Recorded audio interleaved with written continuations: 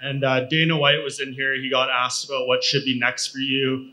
He said he likes the idea of Charles Oliveira. He didn't say it was 100%, but he feels like that's the fight that probably needs to be run back. Do you agree that's next? It's not my job.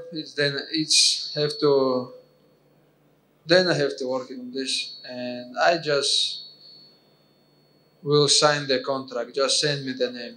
But my opinion, I feel like already I have two opponents. Charles, okay, I will beat Charles. Who is gonna be next?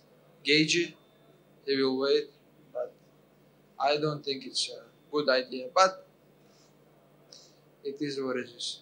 If they say Charles, okay. If they say Gagey, it will be okay. Doesn't matter. I will be ready.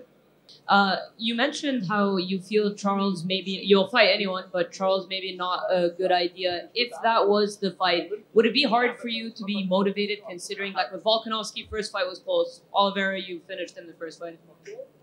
You know, when you have rematch, it's like same. When you exactly same opponent, you're training like you did the same camp, you know, not make you happy. We're training last couple months for the same opponent, and I told the interview, like, you know, when they make the interview in Dubai, I told them, hey, I have the same feeling. Last year, I was here in the same gym, same team, you know. But when you prepare for some new opponents, it's different, you know. And you become good fighter when you be training for other opponent, because every other opponent have something more, something different.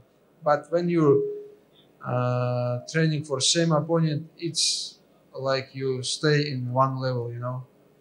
And do you see a rematch with Charles going any different? Do you feel like he would pose something? It's not gonna be different. I will show him and I will feel him the hard time. He will give up and I will choke him or finish him.